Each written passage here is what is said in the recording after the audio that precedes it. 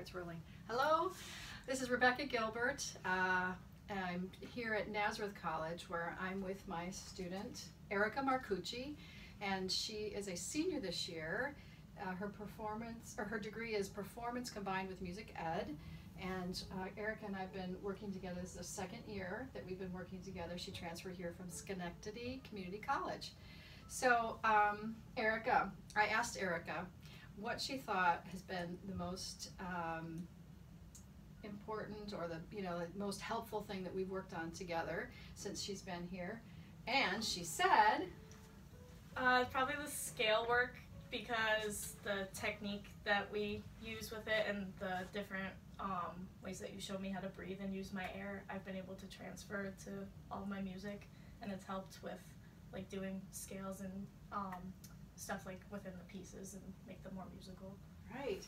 So we're going to do a little, I'm going to just demonstrate what I use as a technique regimen with my students here at Nazareth. We're going to start with just a major scale. It's going to be G major scale, and we do it in 3 octaves. And I play with the students because I just feel like it helps them. It's like having a practice partner, a training partner, to be able to have my sound to sort of support them as they go through the patterns.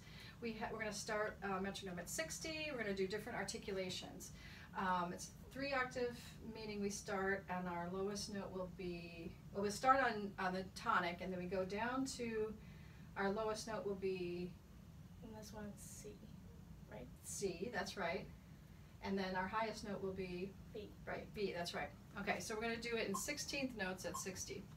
Okay, see how we do. See if we remember how it goes.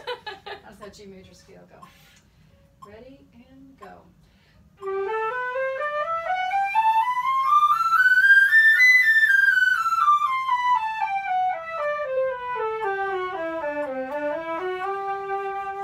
Good. And then we'll do slur 2 tongue 2. Ready and go. Ready and go.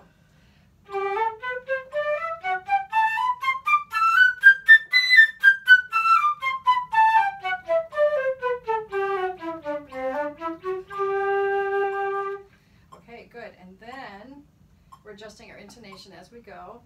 Then we're going to do single tongued, just single tongued. Ready and go. And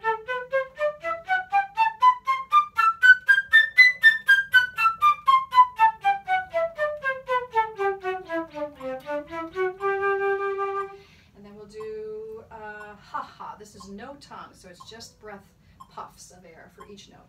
Ready and go.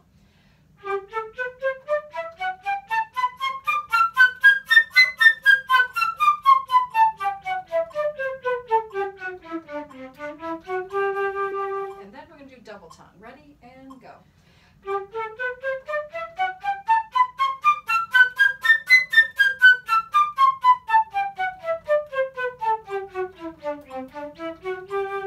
And then reverse double tongue.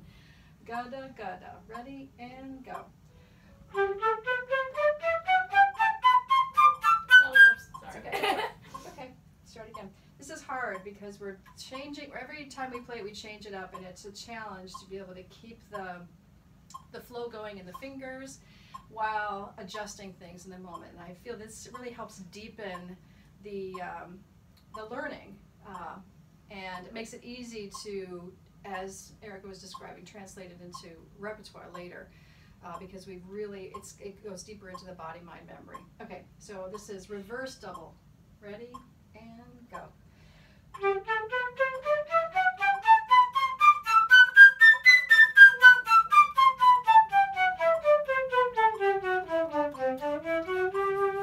Good.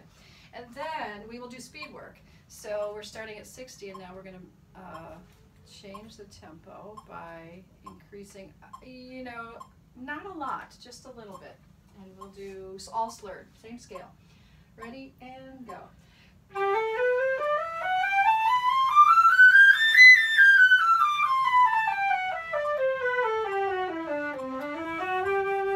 While we're doing speed work, we just do slurred. Oh, I keep pressed the wrong button. Oh boy. There we go.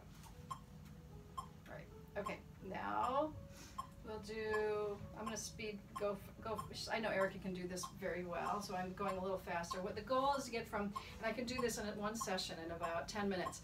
I can take a scale from 60 all the way to 120.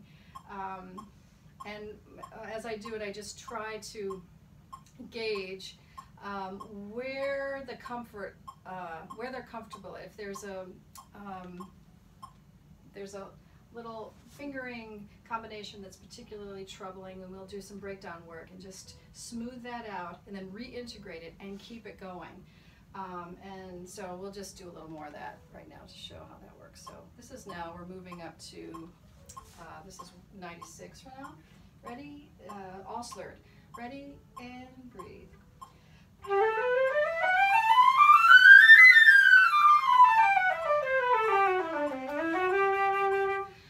One thing I forgot to mention is that when we do this in the slower tempo, we do a lot of voicing work. I forgot to mention that. So I want to demonstrate a little bit what that looks like.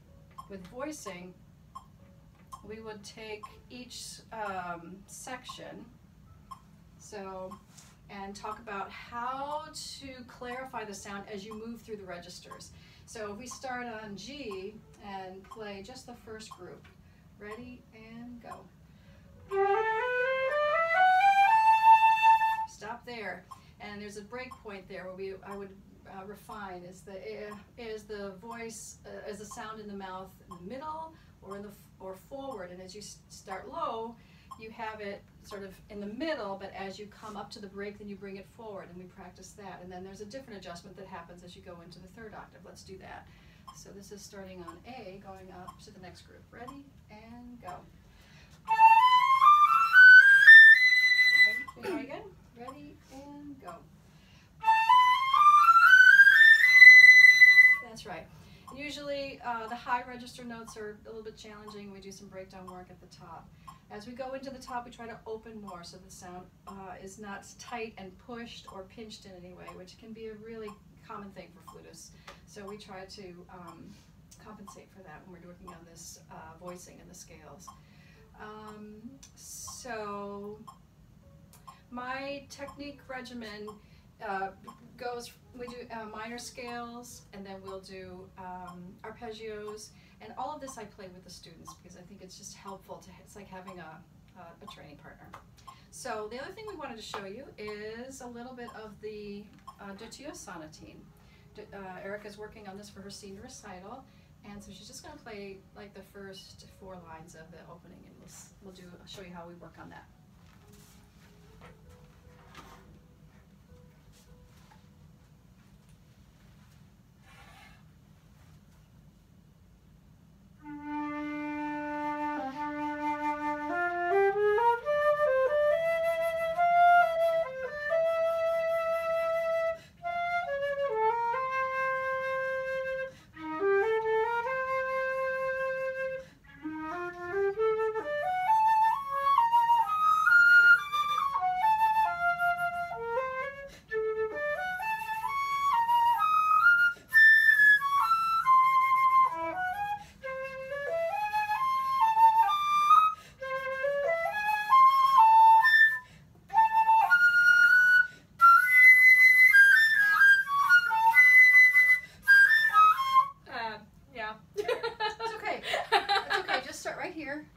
Go slowly, and no reason to go at this point. Why don't you just do it out of tempo so that you can be really clear about making the intervals so that you're voicing each note. In fact, I would do it like this.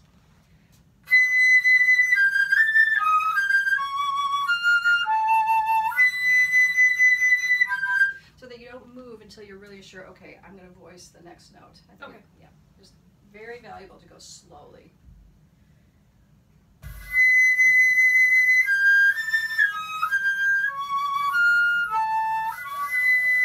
Big one, right? Yeah. Start on the F. Okay.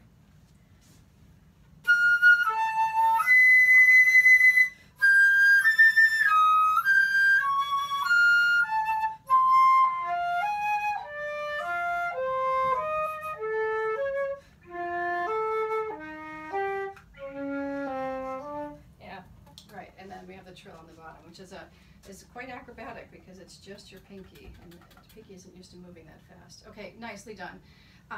So let's just take this opening. You have a beautiful register, which we already know, and then emerging out of that.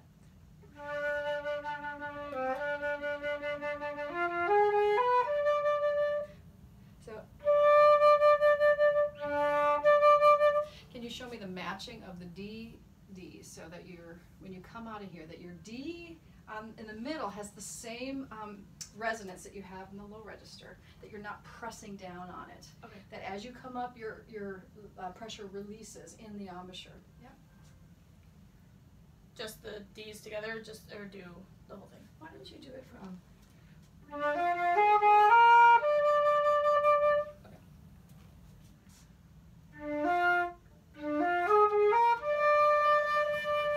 Right, so you can feel, I can hear that the sound is sort of dull, and so one thing to do is just roll out a bit.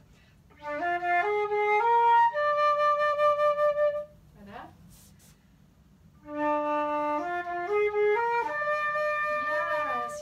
Yes, so different, right? Yeah. Okay, then, this is a difficult note because it's on the break. This is a very resistant note on the flute, and so then you're moving to another very resistant note on that E natural, right?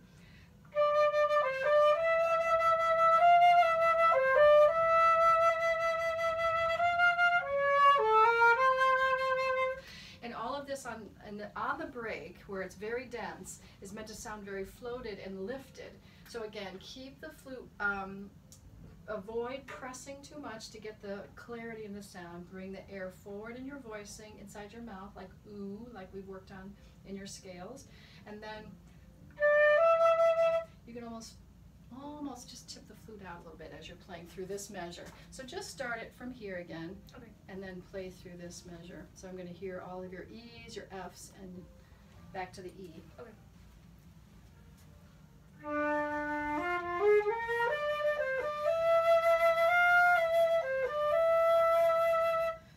That's right. Now it sounds much more, more floating, more like a dream, right? Yeah. Then come out of the dream. Right? You're not sure what's happening, and then oh yeah, I remember what I was going to say. It's right here in the C. So one more time from here and all the way resolved to the C. Okay.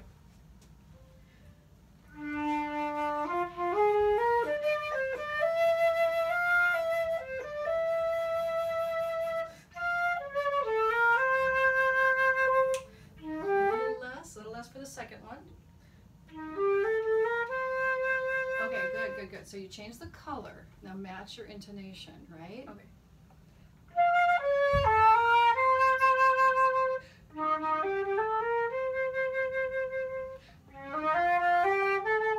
Right? So you have a little answer here in a different color, but matching the intonation from right there.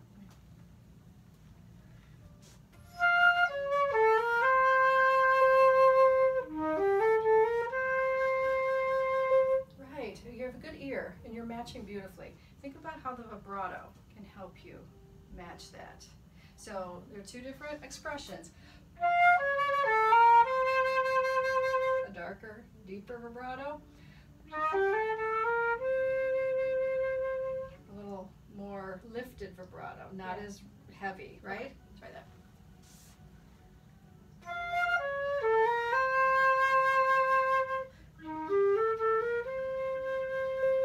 Right, very beautiful, very nice. Okay, so, and now when we get into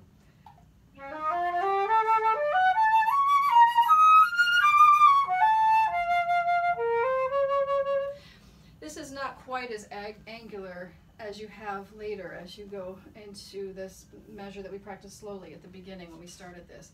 But there is a sweep that happens in this rhythm and in this shape of the notes. Give more strength on this B, okay, so that you don't have to push the highest notes. That the high notes come sort of blossoming out of this B, which is the lowest note right before you go up. okay. Okay, so.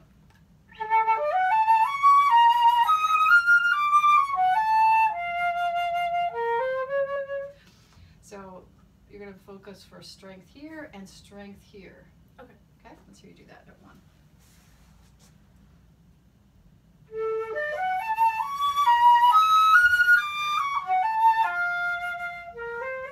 That's great. Now you have so much strength that this you can actually, you probably noticed that because you were so strong here, you can actually play less here. Yeah, I noticed that. It sounded, it was a little too much. Yeah, right, because you have it there. It's available to you. So then you're just recalibrating a little bit. Okay, so one more time. Try it again. See if you can do that.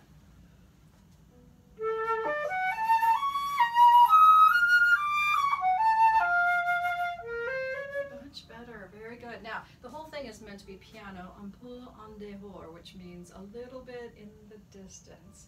So,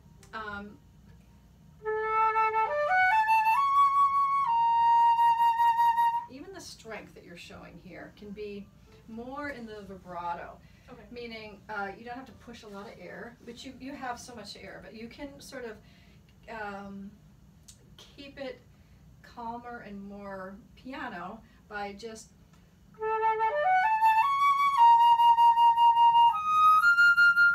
adding more speed to the vibrato without playing more air, and that can be a kind of strength too. I want you to experiment a little bit with that and see how that makes it feel to you. Okay.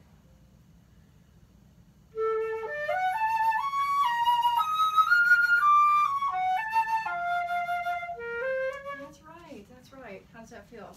I like that a lot more. So it feels smoother, yeah, right? and I have more air even at the slower tempo too, so once it's Yes. faster, that'll be an advantage. Yeah, right, exactly. So then you have efficiency. So that, flute is there's no other only one instrument that takes as much air as the flute, and it's the tuba, right? So we are always looking for efficiencies.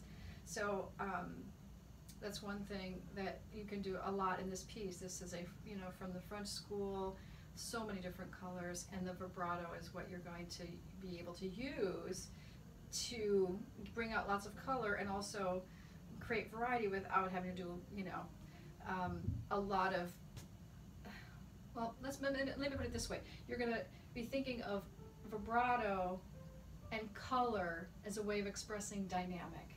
Okay, so they are related, and especially on the flute and especially in the French repertoire. Okay, does that make sense? Mm-hmm. Okay, good. All right, so I think we'll stop here for now, and thank you for listening. Do you have anything to say? Bye. Bye. Okay.